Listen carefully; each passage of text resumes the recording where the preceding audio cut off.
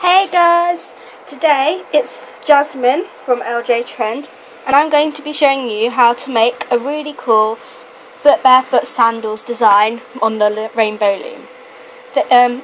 First you're going to have to make 2 single chain bracelets, but don't fasten them, and just make them the whole length of your loom, and then So once you've made your 2 single chain bracelets, you're going to take one of your bracelets and you're going to take the end where you've made a slip knot and you're going to thread it on like so, as if you're creating another slip knot around your finger. This is going to create the ring part that either goes around your finger or it goes on your toe, or wherever you want it to go. Like so. Wait, no, not like so. So yeah, let me just show that again.